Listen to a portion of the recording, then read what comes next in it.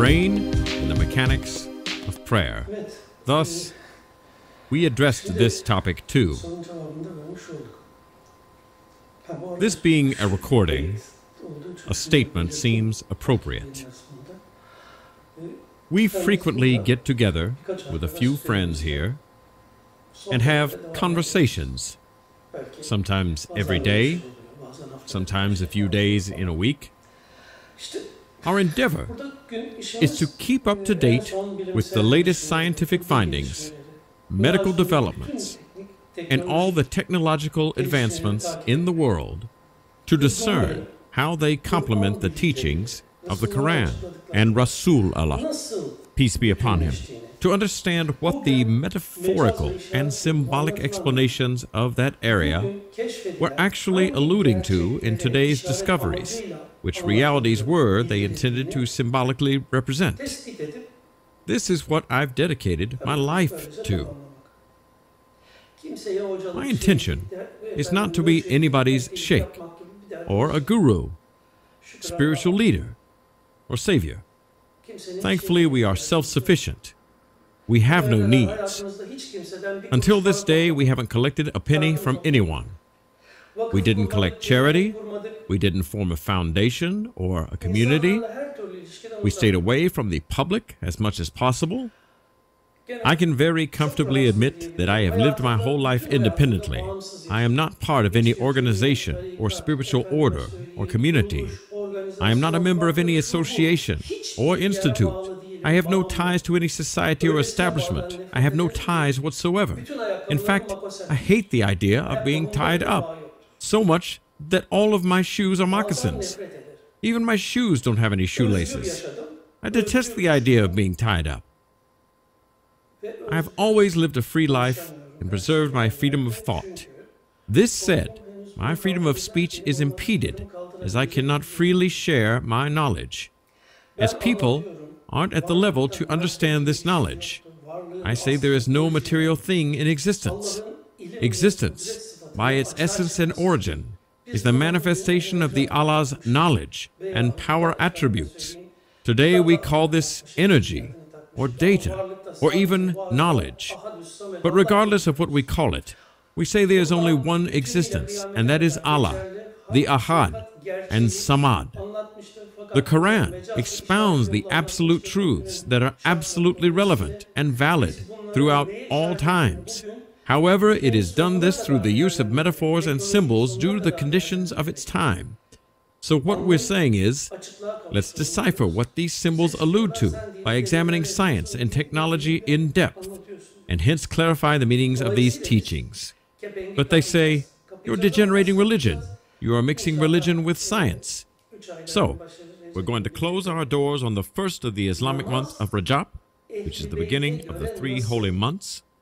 We're going to close our doors with a final video about the essence of prayer and how it was practiced by the intimates of Rasulallah, peace be upon him. May everybody's sheikh, guru, master, mahdi, etc. be blessed and sanctified. I wish the best for everyone. Anyway, let's get back to our topic. By the way, I just want to remind you all that all of these books, the key to the Quran of approximately 750 pages, the power of prayer,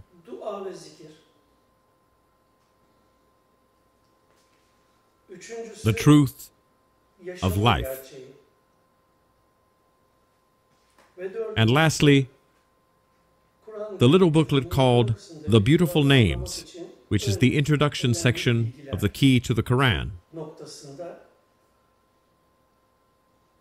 All of these can be downloaded for free on our website, www.ahmedhulusi.org.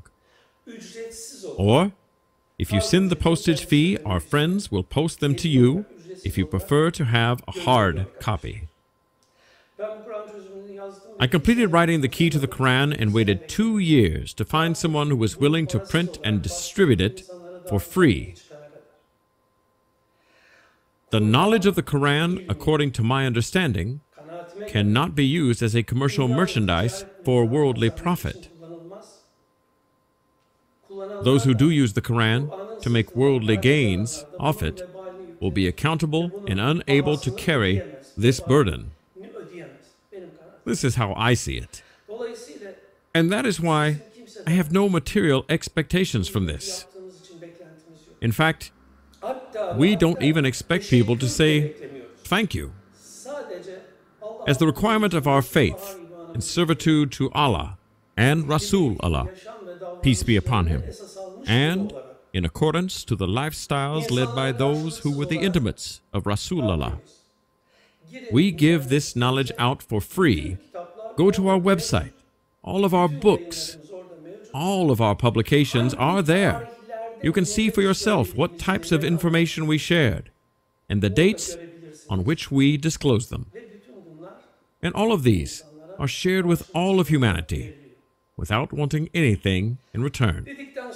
Having said this, let's now go back to our topic. Let's clarify this subject now. Previously, I expounded on the automation mechanism of the brain.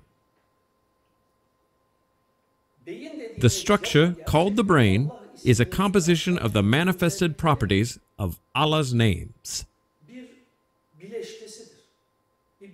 The verse, "We have created man in a most perfect fashion," corresponds to the creation of the brain. No human being can fully comprehend the value and utter magnificence of the brain, especially the most magnificent brain to have ever come to earth, the brain of Muhammad, peace be upon him. Nobody can fully appreciate his value and the universal realities that were expressed via his brain. The knowledge of the mechanics of the system he taught. The Quran that was projected by his brain. Now, one of the most important and beneficial topics to humanity addressed in the Quran is prayer. In regards to prayer, the Quran says, "Pray and I will respond." That's it. Clear and simple. So if you make a prayer, your prayer will definitely be answered. There are no conditions in regards to time or place. Every prayer will most definitely receive an answer. You may say, "Okay, Ahmed Hulusi, but you told us the brain was an automated mechanism which inherits genetic data from its parents, which then receives data from its environment. A mechanism that is constantly receiving, processing, and automatically generating an output. So, if it is such an automated mechanism, if Allah created this mechanism to function in this way, then we don't really have a choice but to receive and process the data as it comes. So what is the point of praying? Why should we pray or perform salat or engage in any kind of practice to enhance ourselves at all? This is the most important point, my friends. Now, we said the data goes into the brain, and the brain processes the incoming data based on its existing database. If alongside the incoming data of air, things that have no pertinence to one's afterlife, the knowledge of the Quran and Rasulallah, peace be upon him, also enters the brain, that is, in some way or another, from someone or from a book or some publication, if your brain receives the input data of your essence and reality is so, you have such and such capacity, Allah has created you on earth as a vicegerent. So in order to bring out and experience your vicegerency, understand and recite this prayer and engage in this kind of practice. If your brain has received this kind of message and understood it, or even if you didn't understand it, if you believed it, then when you pray, I just said, if you understood, i.e., when this knowledge is received by the brain and then synchronized with the previously existing data to yield its meaning, that is, if an awareness has been generated by the brain, then this awareness is automatically going to stimulate the desire to pray within you. In other words, the qualities pertaining to the names of your sustainer, denoted by the brain, is going to generate, in accordance to the incoming data, the desire to pray, the want to turn to Allah, to turn to Salat, and hence to turn to your essence and accomplish your ascension. These wants are then going to come back as feedback and re-enter the brain and get restored in the brain, this time taking you even further in correspondence to the incoming data. So every prayer that is outputted from here, every prayer generated by the brain will be re-inputted to the brain as feedback, hence getting a response, i.e., your sustainer will respond to your prayers. Any contrary outcome is simply impossible. Therefore, prayer is your biggest and most powerful weapon in life. The verse, "You cannot want unless Allah wants," refers to this reality, i.e., your brain generates the want to pray based on the data it receives and processes. You cannot want unless Allah wants, and as long as Allah wants, you will want, and whatever Allah wants shall be. So this is how this mechanism functions. Therefore, every prayer you make will definitely get a response. But the most important thing about prayer is to define and verbalize your thoughts and wants clearly and distinctly. Repeating a particular prayer 1,000 times or 100 times is a different thing. That too is valid and has a place in the functioning of the brain. But this isn't what I want to talk about. That is a different topic altogether. I have explained this very openly and clearly in my book, The Power of Prayer. You can download it and read it from the internet. There is a very important subtlety one must be aware of in regards to the manifestation of prayer. I always advise people to pray in the following way. Wake up in the middle of the night in a quiet and solitary place. Take ablution and perform 2 units of salat.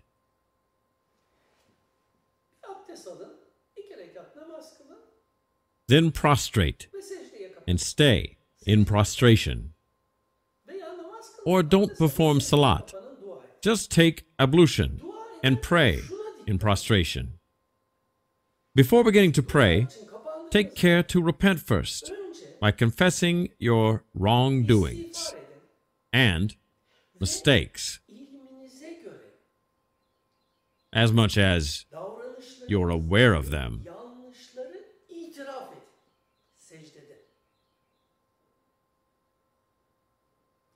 Whether it's, "I lied today to save face," or "I had to double deal to not break someone's heart today," or I extorted someone's rights today.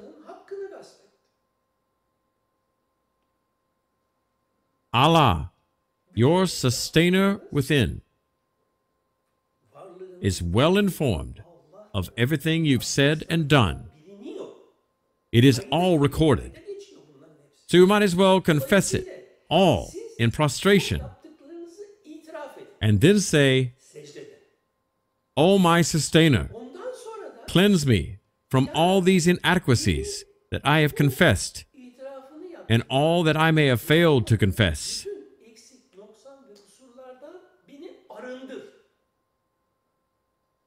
Free me from everything that I may inadvertently have taken up as a deity.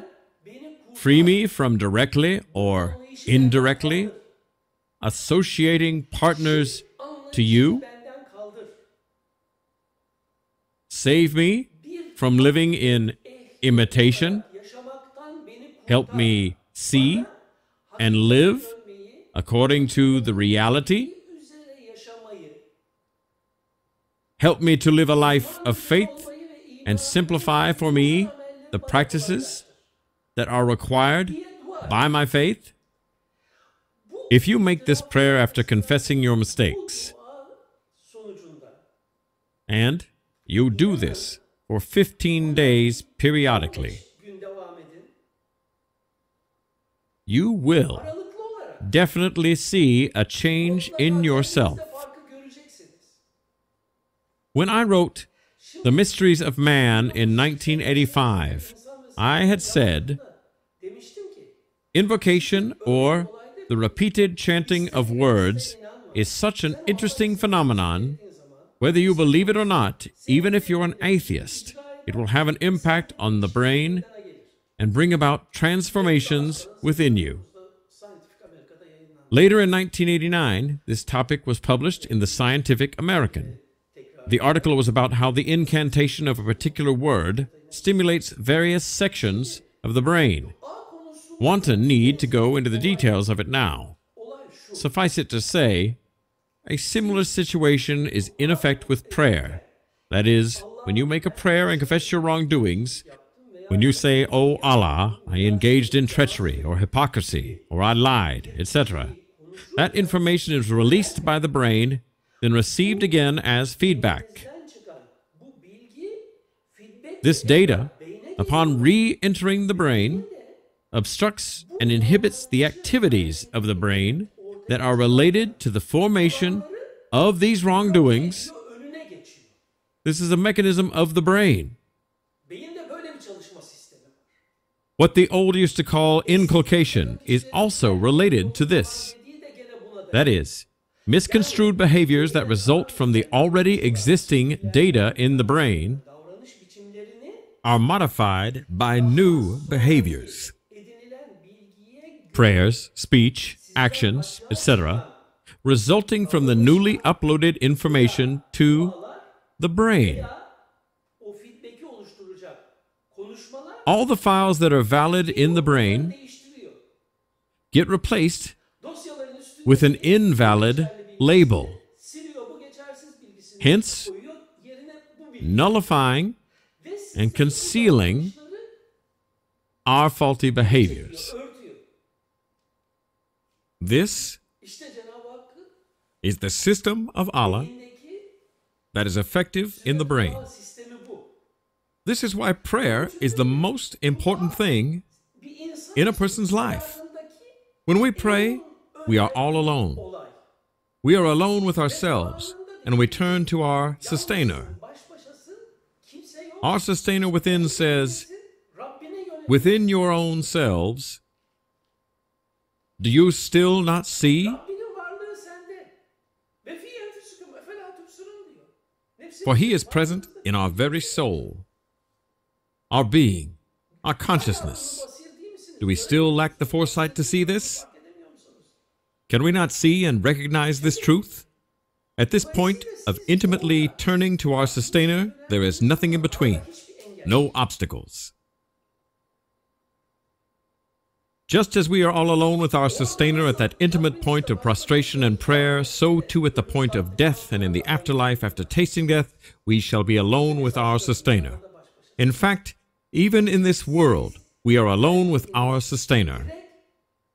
Each and every one of us are direct recipients of this religion, this system, and recipients of Muhammad, the conduit of the Quran, and Allah. We don't need a mediator. There is no such thing as a formal legal opinion of an Islamic law by an Islamic scholar in religion. Opinions are not an excuse, and they won't save you in the afterlife. Opinions are not substantial. The intimates of Rasulallah only expressed their personal views on a matter. They did not give a formal opinion. One may say, according to my understanding, this is how topic X may be construed. But one may not enforce or legally bind anyone to their way. They can only advise people to follow the way of the Quran and Muhammad, peace be upon him. There is a place to express one's views on a matter in religion. As all the great saints and scholars of the past, people of the truth, who had attained the essence of reality, expressed their views on certain matters too, you resort to and embrace their views. I never once in my life showed esteem to the views of any sheikh or scholar who gave religious opinions in the palaces of sultans. I have always endeavored to understand and know the value of the pure lives led by the intimates of Muhammad, peace be upon him, who expected no material gain, who lived their lives based on the principle of giving without expecting anything in return. Those are the people whose views I have benefited from. Make use of them, utilize their views, but know that nobody's religious opinion will save you tomorrow, because there is no such thing as a formal religious opinion in the system. One religious group may advocate one view, another group may advocate another. While such and such school may believe in yet another thing, that is fine. But a life spent engaged in such rumors will get you nowhere. For example, 99% of Turkey's population today is Muslim. Ask them which school of religion they are from. They will say Hanafi. But what is the difference between Hanafi and Shafi? Or the difference between Hanafi and Hanbali? What makes a Hanafi Hanafi? What makes a Shafi Shafi? Ask them which belief system do you follow in your faith, Ash'ari or Maturidi? They have probably never heard of these terms in their lives. The notion of a school in faith doesn't exist either. These are outdated notions. What we have to do is put aside all hearsay, forget about which imam said what, and use our own minds, our own understanding, our own comprehension and intellect to discern these matters by starting from the beginning and inquiring and researching. We have no other choice. Everyone is a university graduate nowadays.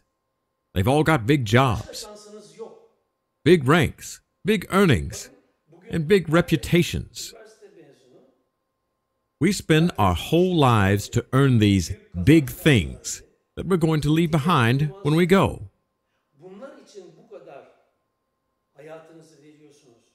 How can we both believe in life after death and not make any inquisition about the nature of this place that we believe we will inevitably go to one day? Based on supposedly religious hearsay obtained from the village in which we're born, our town and community, the imam of our local mosque, etc. How can we think we know our religion? We are putting our eternal afterlife into peril. There is only one rule that applies to the afterlife. Every single person will live the consequences of their own doings. Nobody can run to the aid of another person. Allah never employs cruelty. Now that all of this has been clearly outlined, is it not time to start inquiring and examining about the hereafter? I'm not saying come be my student or follow me.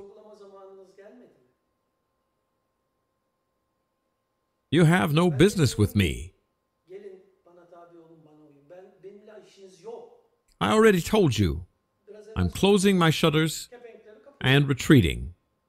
After I explain the topic on Salat, I will withdraw once again. Like I had done for years, I will disengage again. But you all have a big responsibility on your shoulders. You are going to live after death. You are going to travel to a completely new environment all on your own. So, if you're not adequately preparing for that place, then you are going to have a hard time, my friends. Go to my site or go to www.okyunusum.com and read up.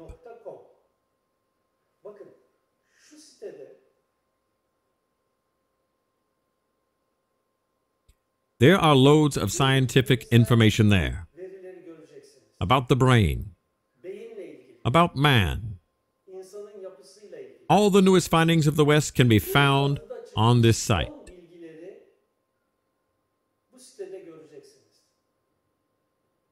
I recommend you to visit the site www.okyunusum.com.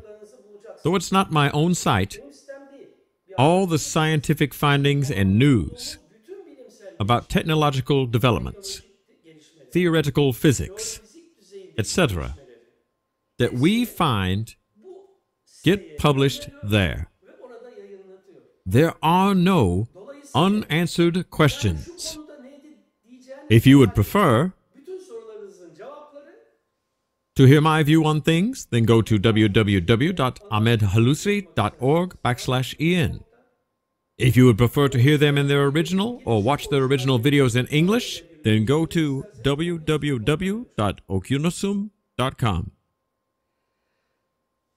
It's all about getting rid of the fallacious notion we've obtained somehow about God or Allah being up in the heavens.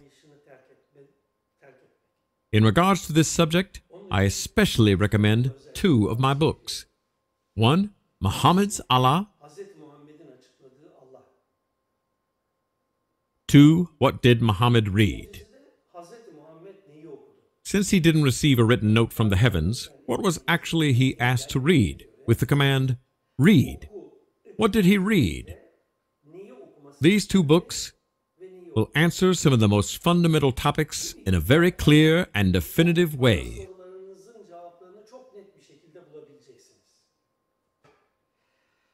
About the brain, the most crucial thing is, whatever you do, stay away from things that harm your brain, such as alcohol, drugs, and cigarettes. The most precious treasure and the most valuable asset given to you in this world is your brain. Nothing is more precious than a healthy brain. You can never reverse the damage you cause to your brain. It can't be fixed. Many people today are suffering the damage they've inflicted upon their brains with the use of wrong substances. Oh, I can't remember this. I just don't get this. I always get stuck here. Look at the state I've fallen to, etc. Are all the resulting damages of smoking, drugs, and alcohol. Just as tipping a glass of water or even a few drops of liquid on an electronic kit is detrimental to its circuitry and causes it to become dysfunctional, so too these toxic substances damage the brain in irreversible ways. And all of this is now 100% medically proven. Please, whatever you do, do not damage your brain.